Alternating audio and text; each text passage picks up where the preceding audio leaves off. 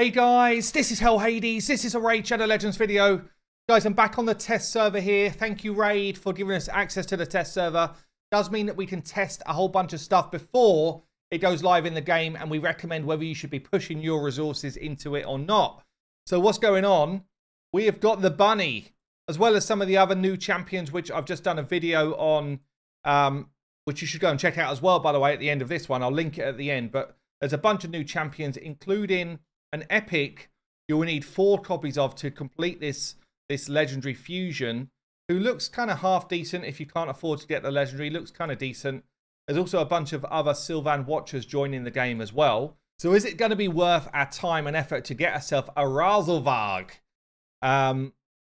Looking a little bit worse for wear, honestly. The Easter Bunny's had a hard year this year, but also looking pretty damn sweet. Got himself, what's that, like a wolf on his back. This bunny's taking down the wargs or whatever. Got himself a little paw as well. So he's been doing some work. Been taking them down. King of the bunnies. Looks cool, right? Looks cool. Okay. We do like a Skinwalker. Honestly, I think when Skinwalkers come out, they're the most hyped type of visual champions in the game. I like it. So attack-based. He's got 110 base speed, which is really high for an attack type of champion. 1520 base attack as well, which is really high as well. Okay base defense, okay base HP. Let's take a look at the kit. So he's got a triple hit A1. This is going to be good for Fire Knight until you get to Crazy Fire Knight. Each hit will fill his turn meter as well, only by 5%, but that's quite a lot when you start to get to obscene speeds that this dude can do. So pretty interesting. All of his damage is based on his attack and his speed. So his passive, boosting his speed, which we'll get to in a minute, will boost his damage over time as well. Generally, the first multiplier is the one that's more effective for damage. And then the second one is like a little like Brucey bonus, a little bit extra. There's only, I think, maybe 3 champions in the game that have got any sort of multiplier that boosts with speed. And we haven't really seen one that massively affects it. So it'd be interesting to see what Razelvarg does here on these. He does have 2 AoE smacks. We're going to be testing that damage real soon. The first one here is an AoE hit that applies leech. Goes to 100% chance to apply. 3-turn cooldown. And heals this champion by 10% for each leech he puts out there. So could be a straight 40% heal against Hydra. Or against wave-based content. It's a really big heal. Because he's got 2 AoEs as well, you know, throwing him in control sets like stun sets are going to be pretty damn effective if you're like a mid-game account, or if you're trying to get through faction wars and you need a bit more control. You know, he's going to be quick. He's going to be cycling around those hits really fast. Both of them on 3-turn cooldowns as well. So he's going to be doing AoE hits a lot. So any sort of stun set is going to be useful if you're trying to control enemies. You know, like Doom Tower waves, faction wars, just general dungeon waves as well. It's going to be decent. The A3 here gives you an increased speed buff and 50% increased accuracy. So again, if you're a mid-game player trying to burst your way through those dungeons or Hydra or whatever, increased accuracy massively reduces the amount of accuracy you're going to need on your team. And he's going to be cycling through this still really quick. So I'd imagine for most of your team, they're going to have increased accuracy up all the time. I would think so, because he's going to be way quicker than most of your team with his passive. So yeah, he's going to be kind of getting his turns more often. Goes out there for 2 turns, but it's on a 3-turn cooldown. So it's not bad. So when he places his increased speed, he starts to get this speed buff on his passive. It's only him.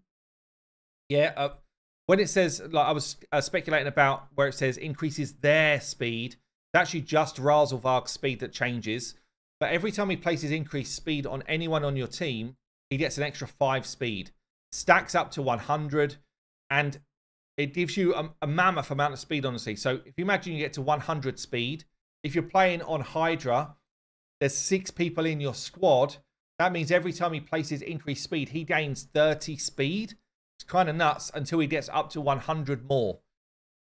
He's going to be pushing really high speeds because also increased speed buff works on your total speed number. So this 30% gain is also going to be stacking on top of this 100.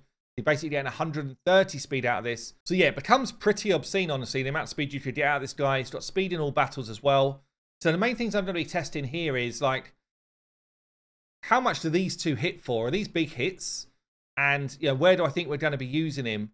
Honestly, I feel like Fire Knight, Hydra are going to be like the two standout areas for him. And then really, because he's bringing Leech, because he's bringing increased speed and accuracy, for a mid-game account, that just helps you absolutely everywhere in the game. Absolutely everywhere. But he doesn't become the master of anywhere, in my opinion. Like, I don't see him as the master of anywhere in the game, unless these are two absolute cannons. But even if they are, like, the meta is not to just hit hard. The meta is to hit hard whilst ignoring defense, whilst doing a whole bunch of other stuff, whilst blocking revive. Like, so if he's just hitting hard, he's cool. It doesn't mean that he's going to be suddenly top tier arena, all that type of stuff. He'll just be good. So anyway, let's get him in some sort of disgusting build first and throw some damage on him and see what he can do. Okay, you know what's coming next. We've got Razelvarg in Savage and Cruel gear. We're going maximum damage. We have got 6.8k attack, 271% crit damage with 183 speed, enough accuracy to land his stuff. We've gone for Helm Smasher. I have pushed for, you know, things which improve my speed as well, just along the way. That we'll use those in other kind of parts of the video. We've gone for a damage build just to see, can he hit? Is he going to be worth our time just for damage? Let's get him into a kind of normal damage comp. So we have Lydia for the drop defense and weaken Arbiter to boost our attack. We're going to have ourselves Bad L and Gerptuck in the mix. And then Razelvarg comes in.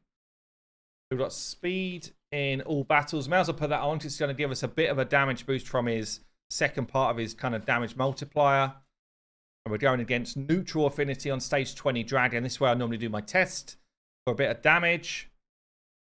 Let's do it. Turn me to boost, increase attack, drop defense and weaken on the enemy, poison us, poison them as well, getting both Gerptucks and Bad L's buffs up. And then we've got increased speed as well, which is going to give us a bit more of a damage boost. Let's see what the A1's going to do. See what the animation looks like as well. Apothecary, you're taking it on the chin, my friend. Got a bit of a slice. What's that? Like 90k per hit. So that's going to be a, what, 270k, 260, 270k A1. It's good. It's not insane damage, but it's actually not bad. Okay, then let's see what's going on with the AoE hits. This is really what I want to know about. So the A2, which applies Leech as well and gives him a fat heal, could mean that he's capable. If he cycles it quick enough, he could be capable of actually doing solo stuff here. We might try that in this video as well. So A2, placing Leech. Does it hit 250k roughly? 220 to 250. It's pretty, again, pretty high damage, but it's not up there with the big boys in the game, honestly. It's good. Not crazy. So one last skill to go then. It's going to be his A3. This is going to give us increased accuracy, increased speed as it happens. Slow this down. What have we got? It's a bit better. 250 to 300 roughly. It's up there as a decent smack. Yeah, both AoEs, decent smacks, but we're going to be using him for his utility more than just sheer power. Just to give you a bit of context here, Void Legendary Ethos, known for his damage. I tried to get into a similar style of build. It's not quite the same, but just if you want to see what a similar type of build looks like on a Void Legendary known for hitting. Yeah, an Ethos A2, which is his weaker of the hits, is like 70k per hit 3 times. That's a 210k on the A2. So actually, I mean, not far off, to be fair. Not far off what we've just seen there from Razelvarg with his hits. So yeah, maybe he's up there probably a little bit in that kind of like next tier down from the real top tier champs. The A3 here from an Ethos is again like 250 odd K. So Razelvarg's actually a similar level of hitting to an Ethos. Both of them have got 2 AoE hits, but Razelvarg brings a ton more utility. Okay, this might be pointless, but I'm going to try it anyway. So I've gone for a solo build in Toxic Set to get his damage. And I'm basically pushing the ability to just cycle stuff really quick, yeah? So all of the masteries now are set up to just cycle things quickly. Now, I've been thinking about it. It's probably a pointless thing to do, but it'd be fun to try it anyway. Let's just go on to stage 20. And we're going to throw him in with a bunch of food. Now, obviously, when food dies, he gets quicker through his masteries. But also, when he gives people a speed buff, he gets quicker through his passive. So, as I say, it might be a completely pointless thing to do. But for that mid-game player looking to see if they could get a solo champ, is he going to be an option? We'll see, I guess. He is going to be able to self-heal on his A2, but it's only his A2, which is why I'm not sure if it's going to be possible for like higher level stuff. Because obviously, we want him to cycle through skills as quick as possible. Got the increased speed away there. So he's gained, before anybody's, before he's on his own, he's gained, what, 5 stacks of increased speed. So he's going to gain like 25 extra speed. And he does hit kind of hard. And obviously poison's doing work as well. Do we need the poison versus just building him to hit hard? I'm not sure. But obviously with solo stuff, you have to be pretty tanky. You have to have high resistance, all that type of stuff. So he's already tanking up a lot of damage. But look at that massive heal that he's just done there. The 40% heal came off. He's back to full. So he's going to get to wave 2 in a decent time, a minute. It is only stage 20, don't forget. But some people like to farm stage 20, you know, if you're kind of like, I guess, mid towards end game. Don't know. What are we saying? Is it viable? Is it something that we even care about? Or is he just going to be dead? Oh, he's actually close to being dead. Needs his heal. There it is, though. I think it's kind of viable. Will he deal with the dragon? I'm not sure. Doesn't have enough poison in his kit to just kind of like throw poison out there all the time. But damn, his self-healing's pretty nuts. If nothing else, even if this is not for you a viable strat, which I get if you don't think it is, it does give you a bit of a showcase of his self-healing, which we're going to be able to use anywhere in the game. So, you know, if you're using him in Doom Tower, Hydra, whatever, you don't really need to be bringing him in any sort of healing set because he just cycles back through his ability so quick and he just heals himself. Like, think about it now. He's probably gained close to the 100 speed now. So he's actually running at something like 330. Plus, he's doing increased speed on himself, which gives him another 30% of that speed. So his speed is kind of off the chart right now, considering he's just in toxic gear. And this is going to end up being a pretty... I think we do it. I think it's going to end up being a pretty decent time, honestly, for a solo run. So, you know, whether you think this is viable or not, whether you want to farm 20 or not, there's a whole bunch of questions that perhaps we're not answering there. But I think it's going to end up being under 4 minutes as a solo Dragon 20 farm, whilst you're, you know, building out your food and stuff, providing he can keep himself healed up. Is he even using his A2 here? Features on there, he must be. I'm not seeing the crazy heals. But anyway, pretty comfortable. There's not really much going on. And I deliberately didn't put like insane gear on him. So, don't know, guys. What are you saying? Comment below. Have I just wasted, you know, 3 minutes 30 towards 4 minutes of your time? Or are you actually saying, you know what? Viable. I like it. This dragon is dead. Kind of cool. Kind of cool. I'll run it again on a high level and just see what it does. I won't make you watch the whole thing, but 3 minutes 36, Dragon 20 clear.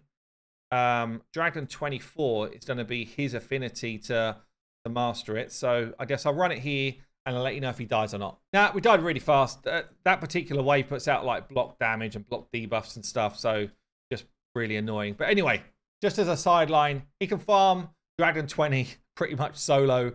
Let's rebuild him now into a build that I think most people would get most value out of. Okay, so this is how I feel like most people are going to run him, you know, if they're running through their mid-game kind of accounts. A stun set with some extra speed, trying to keep him fast, trying to make sure he's still got 100% crit rate. But the crit rate's less important in a stun set because obviously The main thing is you're just cycling through your turns, getting your AoEs away as quick as you can. I'd see him being played, if you're not playing him Hydra, which we're going to do towards the end, I think his best role is going to be Fire Knight. Not Fire Knight hard, I don't think he's strong enough to deal with that, but you know, if you're trying to punch your way up towards higher levels Fire Knight, I guess we could go for a high level like Fire Knight 25 and try like a non-seer type of team. So I'm thinking a team like this. Basically, he's our only control in the team. If he's not landing stuns everywhere, then we will lose the run. That's pretty much where we're at. Is he good enough to do that in a stun set, which is quite quick? I guess we'll find out. I think he might be. And then everyone else really is just kind of in there to just do some work. You know, so the AoE hits. We landed 1 stun that time. It's kind of needing a bit more than that. 2. Should cycle around again, I think, but we're not going to land an AoE. So we take 1 hit. If you take more than 1 or 2 hits against this type of wave on stage 25, you are dead. That's literally where it's at. But you can see we've got 4 people locked down with stuns and gives us enough kind of work. With the leech as well, everyone else is kind of healing up for that little bit of damage we did take. And we're going to rotate round pretty well to do first wave quite quick. Everyone's in decent builds here, but no one's in like crazy builds. Stun now on Nephril this time. That's better. And this is the value of a stun set, basically, at high-end play. It just enables you to let the rest of your team get some work done. You could also absolutely, like, run another control champion. If you had, like, Scylla the Drakes alongside this, then you've got way more kind of, like, guarantee around your stunnage. You know, 1 more champion just doing work like this would really help. But I think we get through the wave. It might not be 100% clean. It's not bad. But the triple hit with his A1 will help us on the boss to get that shield down for sure. And then it's just about him placing things like leech to heal us back up. You know, he's given us increased accuracy. He's given us increased speed for the boss. He's not the boss killer in the team. And that's probably, for me, his biggest downfall, is he doesn't really have a... You know, I'm this boss killer. He doesn't have anything in his kit which says which boss he should be taking down. He's just got kind of like a bouncy, funky speed type of hit going on. He will be now 100 speed more than he was. Like, he's given us increased speed enough times. So we will be getting his A1 away a lot. He's getting his own turn meter boost from doing that. And I do have him now with War Master. Maybe War Master right here probably is still right. But yeah, obviously from here we've got Armager doing turn meter drop. We've got the Cold Heart doing turn meter drop. Between them two, it should be a decent amount. And for stage 25, we're going to end up doing this in under 3 minutes, which is pretty decent, I would say, with the type of squad that we've got here. Especially considering there's like no OP kind of ways of getting through waves going on. Shame that Fire Knight. Obviously, everyone's moving super fast as well. So I don't think... I'm not trying to make this video to say this guy's OP. I think he's not. I think he's decent. But there you go. 3-minute time on Fire Knight. Everybody's built well. Yeah, my teams are built well here. But they're not built crazy. So 3 minutes, Fire Knight 25. I think that's pretty decent. The same build, I would suggest, is a decent one for Doom Tower waves, Faction War waves, all of that type of stuff. That same stun set build is going to be just generally a good go-to if you're not sure what to do with him. Okay, we're going to go for a Hydra build now. And I've deliberately gone like quite high spec build here. Why not? So we're throwing him in Perception with Relentless gear. I can see him being pretty OP with Relentless in Hydra, especially giving him that self-heal type of mechanic. I've maybe built one a bit squishy here, so it might be that you'd need to go higher HP than this, but I just figured let's let him loose. 100% crit rate, 4.9k attack, basically 5k attack, 222 crit damage, fast, 276 with good accuracy. And I've gone War Master as the main mastery. We're going to try and cycle around his skills really quick. Okay, so I'm throwing him into a brutal team in this setup. I've got Mithrala kind of like shielding, protecting, buffing, Frisk, provoking, and keeping decreased speed on the enemy potentially. Kantra keeping the provoke up. More damage from Tunisia, damage from the bunny rabbit, and then Ugo with our block buff ability and some healing. Bit of cleansing as well. Let's see how this runs. I'm just feeling like with Relentless Gear on, you've got a chance to cycle through your skills really quick. He is quite squishy in this build that I've done. Things like heal reduction are not going to help, but we can get a bit of cleansing going off. So I guess let's see how we get on. Kantra should keep provoke up for most of the fight, unless we get unlucky. You only got like 75% chance to do it, but the amount of times we're going to be cycling through our abilities compared to them should mean that we get some good damage away. I'm going to let it play through. Let's see how he performs at this kind of pretty high level Hydra, which I think is his best place in the game. And yeah, see how it goes.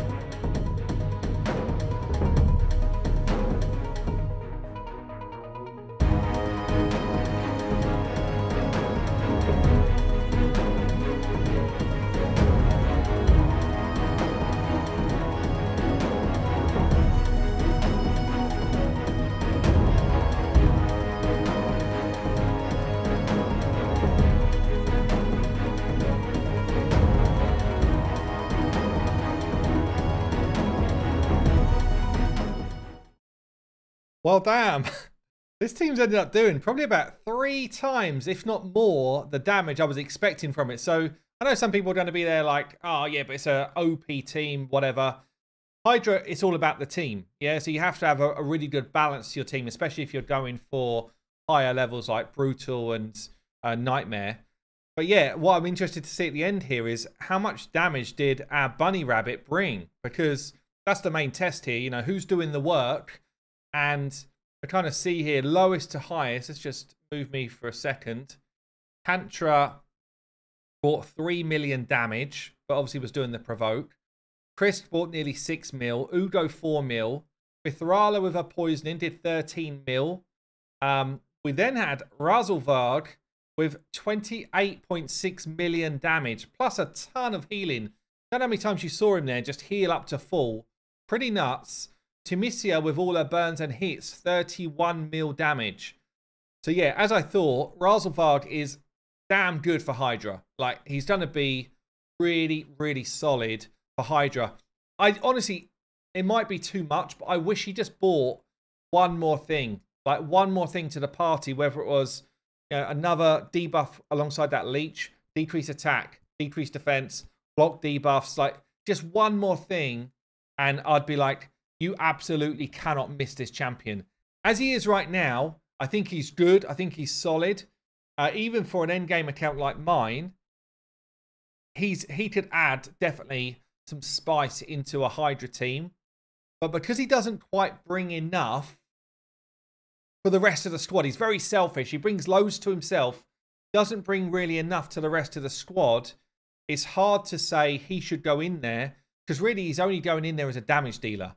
He's bringing Leech, I guess, which is okay, but he's only really going in there as a damage dealer. And the argument would be, well, if I just had a Royal Guard in that spot or, you know, a Husk or whoever, someone else bringing damage, I probably would have done exactly the same amount of damage with that champion. And I think it's quite a fair argument. But there you go, guys. Razelvarg, probably overall a bit better than I originally thought he was going to be over the whole scope of this video. Good base damage. Good utility and stuff like a stun set. Great in Hydra. But I think he will remain a kind of mid-game, mid-tier legendary compared to others that just bring a bit more in their kit for the whole team. I've been Hell Hades. I'll see you later.